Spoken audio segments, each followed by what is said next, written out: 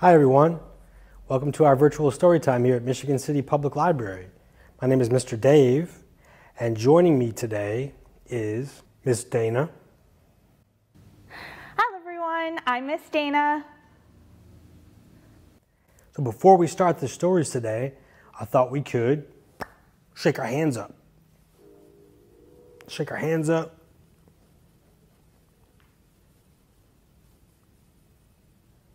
Wiggle your fingers around. Shake them out to the side. Shake them out in front of you.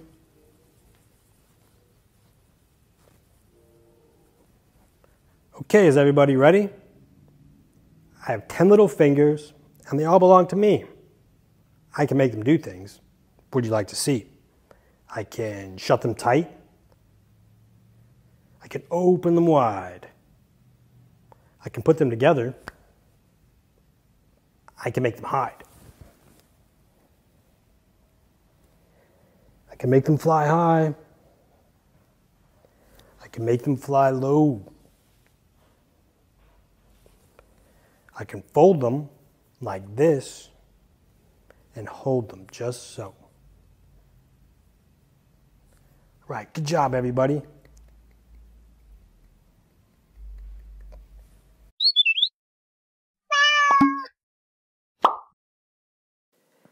Smiley Shark by Ruth Galloway, with permission by Little Tiger Press. Far away in a deep rolling ocean lives Smiley Shark, the smiliest and sunniest, the friendliest and funniest, the biggest and toothiest of all the fish. Every day Smiley Shark watched the beautiful fish that dipped and dived and jiggled and jived and darted and dashed with a splosh and a splash. Smiley Shark longed to dip and dive with them, but whenever he smiled at the other fish, they swam away. "Will you play with me?" he asked Angelfish. Angelfish shivered and shook, then raced away as fast as she could swim. Swoosh! Pufferfish was blowing bubbles. "That looks fun," laughed Smiley Shark. But Pufferfish blew himself up into a big spiky ball and pricked poor Smiley Shark on the nose. Ouch! Starfish was twirling and whirling, dancing and prancing. "What fun!" giggled Smiley Shark.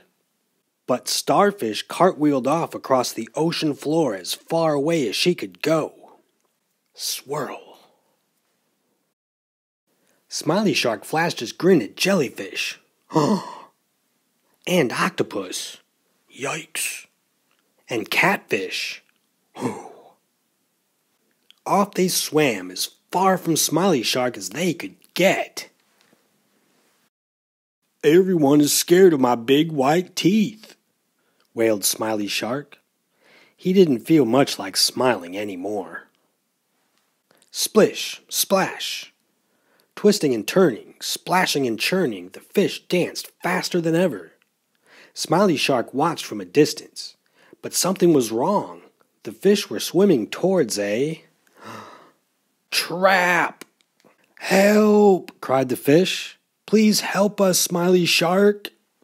Smiley Shark swam round and round the fisherman's net. What could he do? How could he help? The only thing Smiley Shark could do was smile. "Arr!" screamed the fisherman, dropping his heavy net into the waves. "I'm off!" he cried. "Hurrah!" cheered the fish. "We're safe. Thank you, Smiley Shark." Now, far away, in the deep rolling ocean, Smiley Shark and his friends can be seen, dipping and diving, darting and dashing, splashing and splashing, and smiling. Smiley Shark by Ruth Galloway.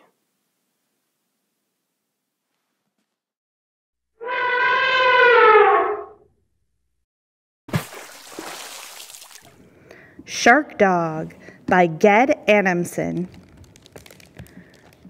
Read with permission from HarperCollins. My dad is no ordinary dad. He's a famous explorer who travels the world. Sometimes I get to tag along.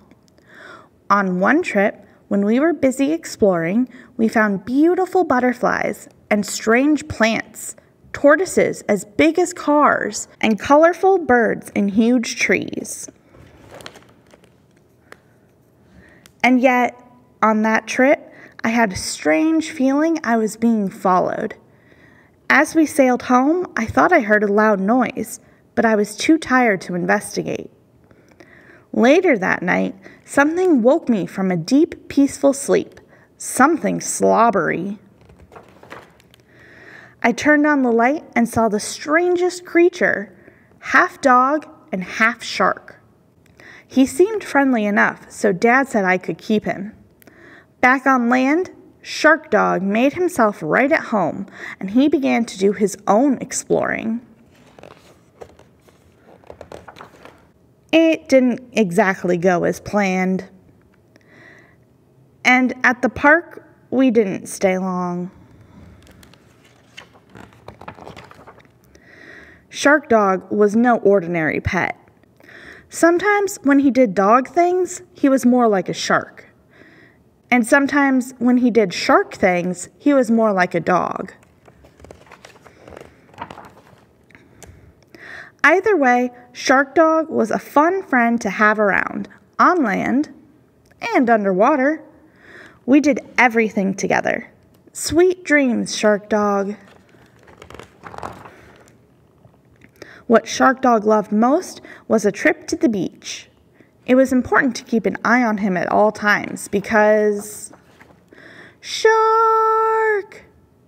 When people spot a fin sticking out of the water, they do get a bit worried.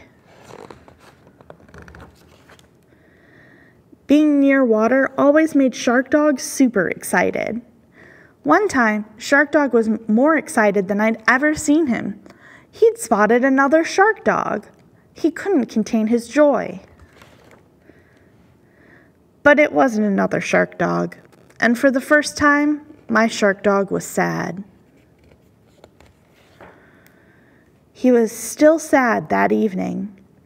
He was even sadder the next day, and the day after that. Oh no, I said to my dad. I bet Shark Dog is thinking about his home. Maybe it's time we took him back, said Dad. So we did. Shark Dog got the most wonderful welcome.